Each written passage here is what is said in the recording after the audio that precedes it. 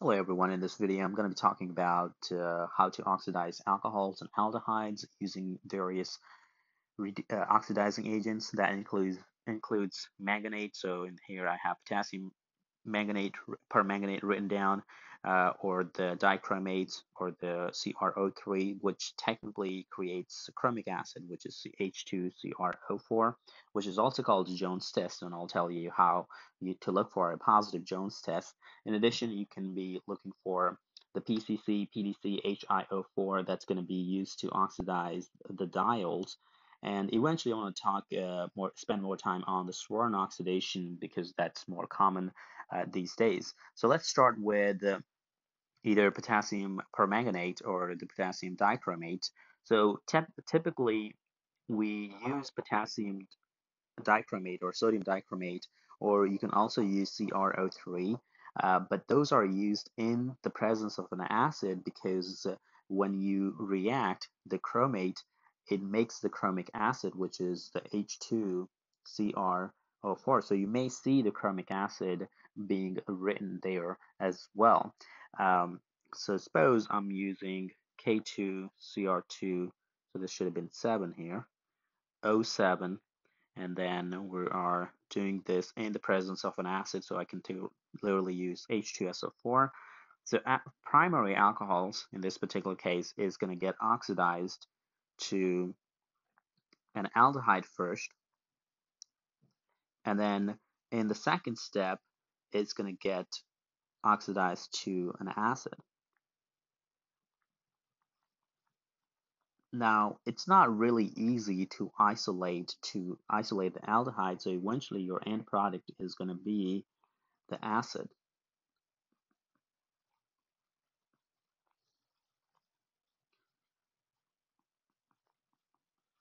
So if you have to stop your oxidation at the aldehyde, you would have to use something else. But if you're using either KMnO4 or dichromate or CrO3 or chromic acid, it's going to go all the way to the acid. Now, how do you look for a positive test? Remember, the CrO3, in this particular case, the chromium is going to have a positive 6 oxidation state, and eventually by the time it gets this chromium actually get reduced because it's oxidizing someone else. So when it gets reduced, eventually get reduced to Cr3 plus. So those two chromium oxidation numbers has different colors. So chromium 6 plus is going to be orange in color,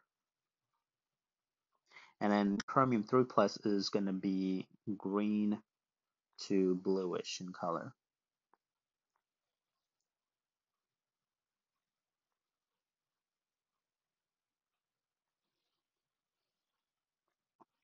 So that's when you know it's a positive set. So let's suppose you add this Jones reagent, which is a combination of a dichromate with an acid. In a primary alcohol, it will start out with an orange solution, but then eventually it's going to turn into a green-blue solution, and that's when you know it got in primary alcohol. If you treating the secondary alcohols, like in this case I have down here, the secondary alcohols using any of those oxidizing agents, whether it's in a KMnO4 or K2Cr2O7, so I'm just going to go and write down CrO3 just as a different setup there. This get oxidized to a ketone. So secondary alcohols gets oxidized to a ketone. And then if you have a tertiary alcohol like this one right there, remember there's really not any hydrogen on that carbon. So previously you had two hydrogens on the primary carbon, a primary alcohol, and the secondary alcohol you have one hydrogen and that you could get rid of making a ketone, but in tertiary you don't really have any hydrogens. So since you don't have any hydrogen, it doesn't really do any oxidation reaction, so there's not going to be any reaction in this particular case.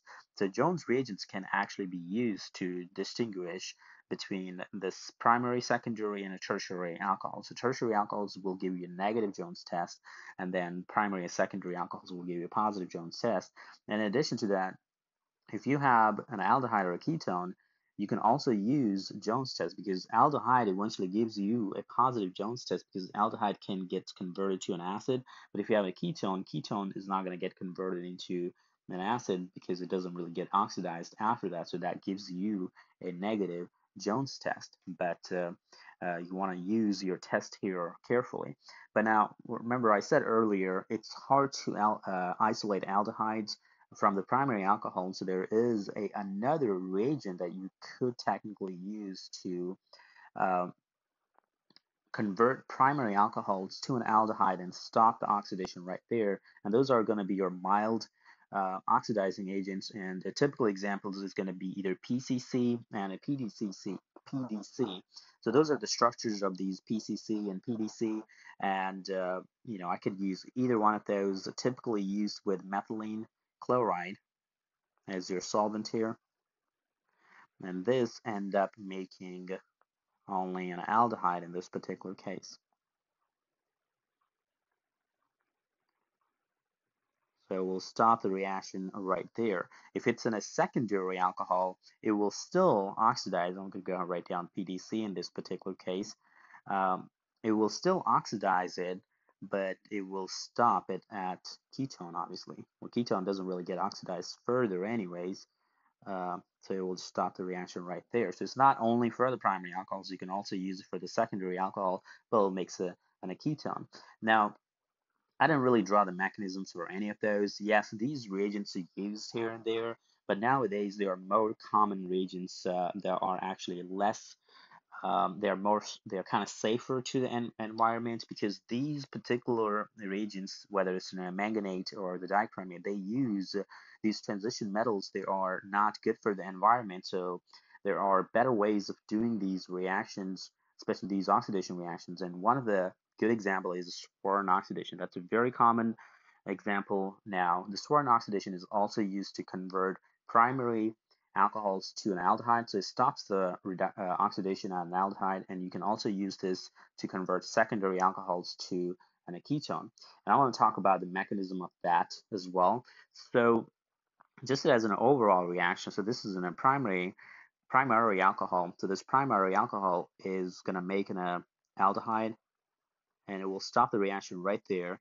But the good thing about this reaction, it makes some of the side products that are actually going to be very easy to remove. It's going to make carbon monoxide, it's going to make carbon dioxide, and it's going to make a dimethyl sulfide. And all of those are actually gases, and you can easily get rid of these from the reaction solution. They will just go away from the reaction solution. And this is typically done in the presence of a base. Either a pyridine or the triethylamine could be used as your base. So let's look at how does the mechanism really work in this case. So suppose this is your DMSO, dimethyl sulfonyl oxide there, and this is going to have a resonance structure where I can go ahead and draw this something like this. So I got sulfur here, and I got only one bond between the sulfur and oxygen. Oxygen getting the negative charge there, sulfur is getting the positive charge. So then in the first step, I can go ahead have this nucleophilic attack right here, and then this is going to be breaking the pi bond, bringing the lone pair on that oxygen. So I want to go ahead and just copy some of this down just for the sake of time. So it's this right there, and then I'm obviously creating a new bond here, so I'll draw that with a different color. And then I got this rest of the molecule. So I'm just going to go ahead and draw that again.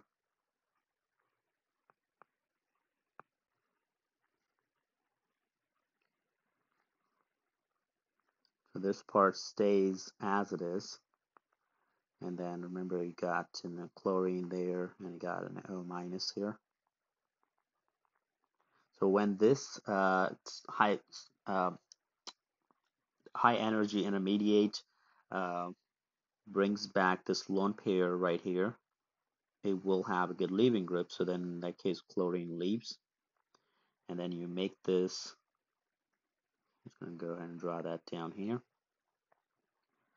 I'm just going to copy this down. So we'll go ahead and get rid of this chlorine there. And now we got this double bond between the carbon and oxygen. So then the next step, we have this chloride that we just got rid of will be doing the nucleophilic attack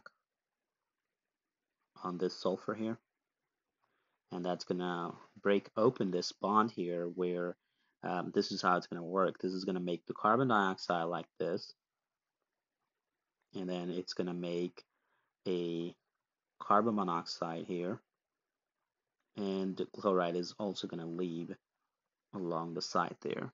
So we have sulfur with two methyl groups on it, and obviously I got the chlorine attached to it now.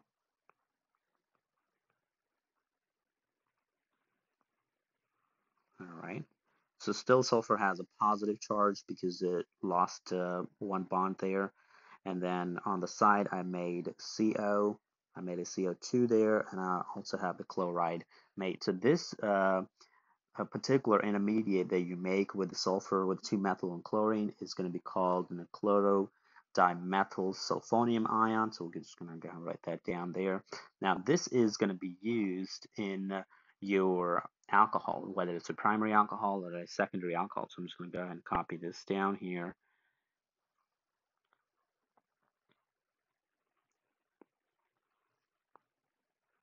All right, so I'll go ahead and copy this chlorodimethyl sulfonium ion as well. So remember, this sulfur having a positive charge is going to be very electrophilic, so I can use the lone pair from the oxygen to attack this sulfur, and in the process the chlorine is going to leave here. Alright, so I can go ahead and draw this out. So I'm going to copy that down here. So remember, I'll redraw the hydrogen there. The hydrogen was already there. So now I got this new bond made between the sulfur, and I got this dimethyl there. And I have lost the chloride here. So this gets a positive charge here. This still have a positive charge. And then, obviously the chloride had left there. So then the next is I got the positive charge. I got a protonated oxygen there. I can use the base now. And the typical base, like I said, is going to be the triethylamine. So I can go ahead and write down like this, triethylamine. This is going to come back and grab this proton here, and it's going to restore the electron density on that oxygen here. So I can just copy this one down.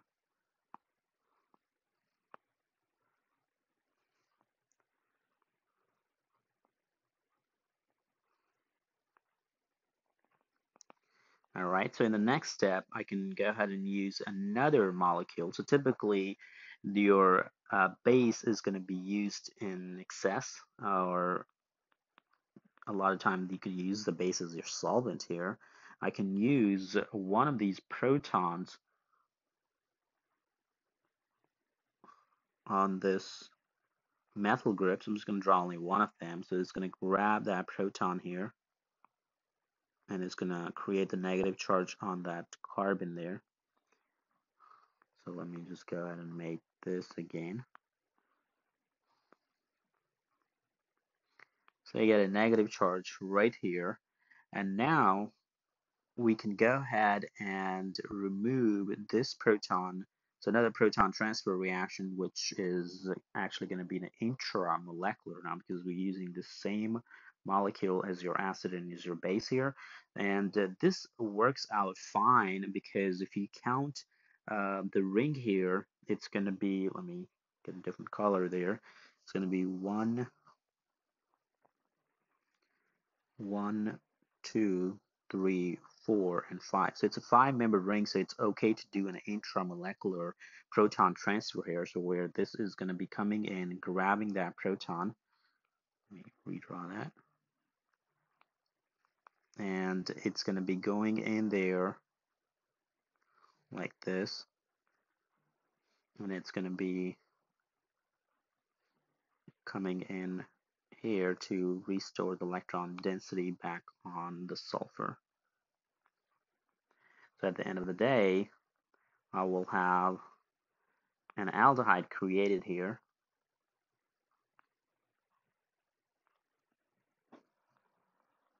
All right, so that's your aldehyde, and your other side product here is going to be dimethyl sulfide, which is also going to be a gas, and you can easily get rid of it.